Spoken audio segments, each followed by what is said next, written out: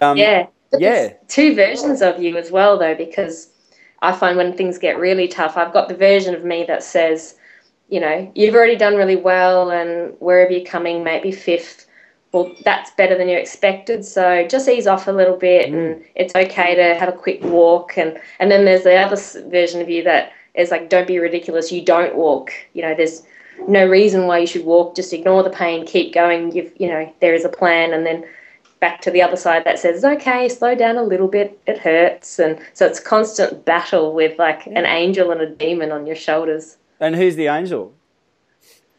The The one who's looking angel after is the one you. that keeps going, Yeah, and yeah. the demon is the one that wants you to says it's okay to stop and walk just for 2 minutes. Right. And it's that you're just constantly having that battle. And do you think that that's because I mean you're operating at the top level, Meredith? Do you think that's the difference when somebody actually gets to that point of that high performance thing? Is it the mental battle? I've often heard it is, Yeah, you know, and that ability to yeah. actually manage that self talk. I guess is that right?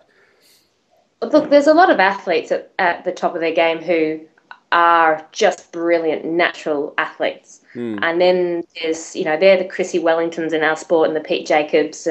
And then there's the other athletes who are just so focused and that mental tenacity. And Mm. they might not have as much talent as the others, but they make up for it with just that mental toughness. Mm. And they're the ones who I think who do better when things aren't going right on the day than the ones Mm. who have the natural talent.